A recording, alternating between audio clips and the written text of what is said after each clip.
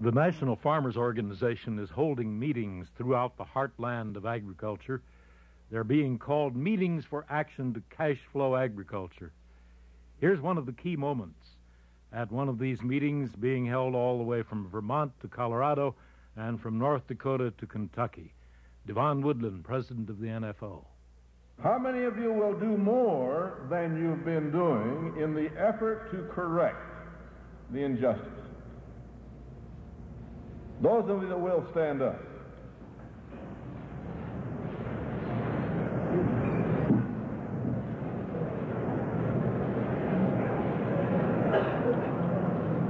Do you mean it?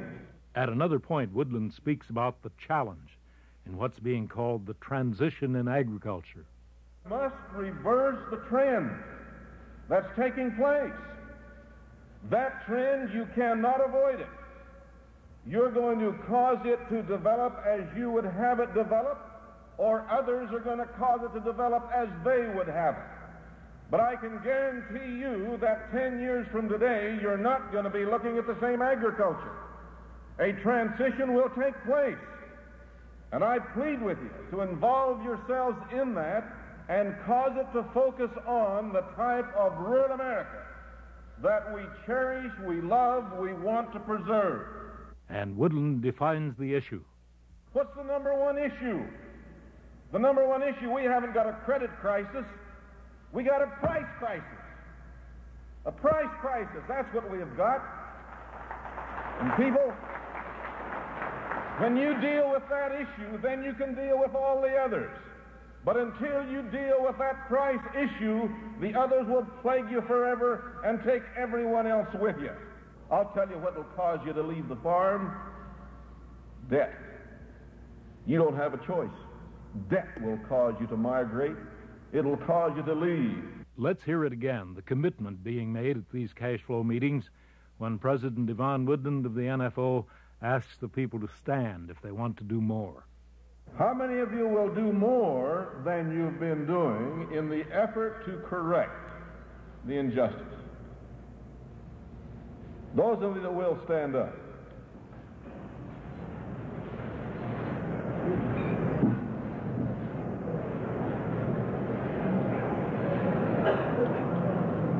Do you mean it? At the Meetings for Action to Cash Flow Agriculture, the specific prices farmers must have as a bare minimum are read off to the crowd. 3 1/4 corn, 7.50 soybeans, 5 1/4 milo, 4.50 wheat, $3 barley, $2 oats, $14 sunflowers, $57 hogs, $70 cattle, $60 cows, $80 feeders, and $13.50 milk. These are the prices farmers and ranchers are going after in the marketplace with stronger bargaining power. At a recent one of the meetings, which are being held throughout August and early September, Jack Cruz talked with Devon Woodland, president of the NFO. Devon, your comments on the meeting today, your thoughts. If people are ready, we'll give them that leadership and present programs to them that will give them the ability to begin to cash flow their farm. There's a lot of plans being tossed out now. We look at the Farm Bill as one plan. It won't work. As Senator Exton said, it won't produce what we need. We see the farm credit system now is coming out with a plan that says sell your farm to us and we'll let you rent it back. That's not a solution. We talk about getting more credit to farmers. That's not a solution. The only solution is what we've talked about, and it's difficult to tell the same story in a new way so people will understand it, but that's what we have to do. It's Devon Woodland, president of National Farmers. I've got Ed Groff with me. Now, Ed's chief assistant to the president of NFO. Ed, what was your sum up to what you thought about the meeting? Anyone at this meeting followed those instructions and what our people were saying, they must have thought this had to be the best meeting that they have ever attended. Now, that's why I was able to get forceful when I got up there, because there was nothing left out. I'm concerned that farmers sometimes don't grasp what we're saying, but I think these fellows at the head table, the director of those departments, did a tremendous job today. I think it was a great meeting. Do you believe that from this point, that we will see a stronger NFO here in Nebraska? Oh, we'll see a stronger NFO not only in Nebraska but in all the other states, because we're getting calls now from all of the states where we've held the meetings, and the states that haven't had meetings want meetings like this. And Jack, if you turn around and look at those certificates of support and that pile of membership agreements that were signed here today, I think that's proof of the pudding, isn't it? It certainly is. There was one filling an agreement out in front of me. It's Jack Cruz in Lincoln, Devaney Sports Complex. What do the people think? Those people who are attending the meetings for action of the NFO. Meetings for action to cash flow agriculture. They're being held all the way from Vermont to Colorado and from North Dakota to Kentucky. Jack Cruz of Here's Info was at the Lincoln, Nebraska meeting, and he talked to some of the people. I just ran into a gentleman from Kansas, Beloit, Kansas, Pete Lorenz. Pete, what's your impression of this meeting to cash flow agriculture to this point? The producers that are here are pretty enthusiastic. They like what they hear, and the early indications I've gotten is it's given them some hope that maybe they can turn this farm price situation around. You got a young gentleman here. Who have you got with you here, Pete? This is John Yost. John Yost from where, Kansas? Oh, from the Heston area. Heston? What's your impression? Oh, I'm just feeling blue that we haven't got the true story out to the American farmer. I think we're past due on it. Do you think this meeting will help us unite a little? Well, in the framework we're operating in right today, if this doesn't get us united, this kind of meeting in the framework we're operating in, the markets will never get united. This is Chuck Van Boning. Chuck, you're state president here. What are your impressions of the crowd? Attitude of the people is real good. The non-members that I've talked to have never heard all the facts put together like this, and I think it's gold. Talked this afternoon to the wife organization, to the farmers union. They're all here and all accepting it. The meeting has just concluded, and I have a Lutheran minister, Pastor Deerdorf, with me. Pastor, where is your congregation from? Harbine, and I have a small church in Jansen as well. I would say that we are 100% associated with agriculture, both the community and the churches. The meeting today, your thoughts, comments? I think that the meeting really showed the depth of feeling that is there. I think it shows the frustration of the farmers. I think the church is just beginning to understand the depth of that frustration and is beginning to be willing to show their support in any way they can. Do you believe that we can effectively, together, obtain some just prices? From what I've seen today, it certainly changed my opinion on collective bargaining, and it certainly seems the way that the farmers should be going.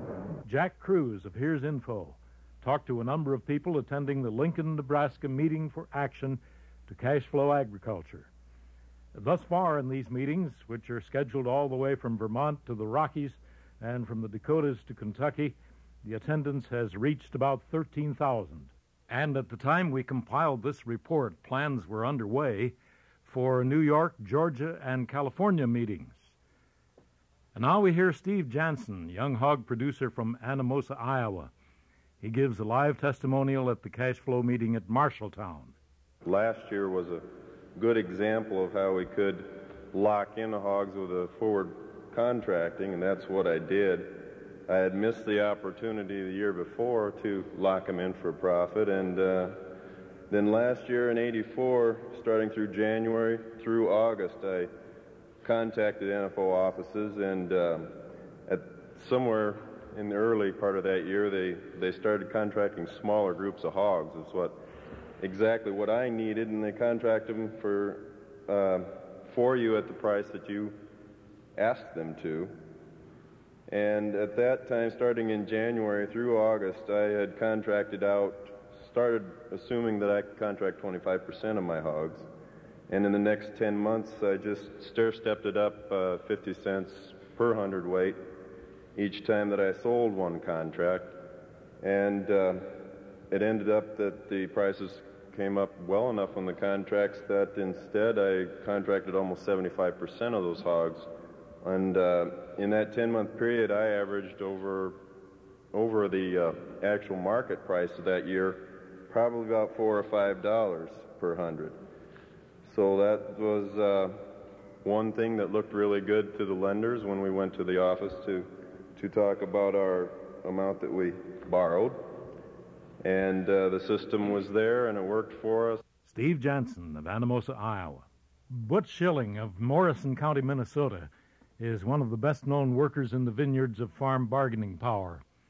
He rounded up busloads of his fellow NFO members to attend the big crisis action rally at Ames, Iowa last spring, and he helped put together the Owatonna cash flow meeting. Don Mack of Here's Info talked to Butch Schilling on the phone about the positive results of the big meeting at Owatonna, where they filled the all-seasons auditorium at the fairgrounds. What kind of results did you get after the Ames rally and meeting? We've put on 23 dairy producers in our county and the two surrounding counties, which comes to a total of over 12 million pounds yearly production. Since the Owatonna meeting here in Minnesota, we signed up one beef producer on the way home. We've had calls daily of people that want to talk to us, want us to explain more in detail. What about follow-up meeting? We're having our first meeting here is in the 21st. It's our election meeting, and we're looking forward to a turnout of somewhere in excess of 100 people on the county level. And I think that's great. The farmers have had enough. They're ready to fight.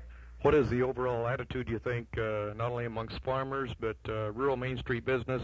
In talking to the bankers that were with us, they said this is great. They just hope we can do it. They were really shocked at what we have to offer as far as our guaranteed checks, our insured checks, the trust setups and everything. That just, I guess we as an organization and as members that have been involved all these years are probably a little at fault and not took for granted that everyone, and our neighbors included, knew what we were really all about. I mean, the 2 loads of milk we've put on since in the last 6 weeks is just the tip of the iceberg because the people are calling up here. What would you say was the main reaction from the prospective members? One signed up on the bus on the way home. That was great, and I haven't been able to contact them all, but the word is out. I've got probably half a dozen verbal commitments over the telephone to get over there and answer a few questions, and we're going to put the production on. What kind of response did you get from the news media at your Owatonna meeting? Oh, great. He broadcasted back during the day every half hour. This is what's caused the reaction. We had a school teacher come out to Gene Young when he was swatting yesterday and say, look, I want to join. He says, I know I don't have that much production, but he says, you people are putting a price on this, and that's what it's all about. He says, we're going with you. Butch, do you have specifically any other advice to NFO members specifically? You bet, Don. As NFO members, we have to be proud of our organization because we are the only organization that is going to save the family farmer. Order your T-shirts to the organization, your hats. Get your driveway signs up. What we have done here in Morrison County is one of the members' wives hand prints the name in that little space on the bottom of the farmer's name, and we do put 2 signs back to back so the people going down the road can see this coming and going. And this is where we're getting a lot of our calls coming from. So people be proud of our organization. There's no other way. And farmer helping farmer, that's how we're going to do it. Butch Schilling didn't leave off after he had this conversation with Don Mack. He signed up 4 more dairy shippers for NFO bargaining, 40 cow herds on average, with an additional total of 1.5 million pounds of milk through NFO. An important fact about follow-up meetings: they're being scheduled in all commodities to give further information and help to prospective members so that farm bargaining power can be strengthened. We've presented your county informational tape for NFO meetings in September, compiled and edited by Don Mack, Director of the Broadcast Division. I'm Phil Allen, and that for this month is something to think about.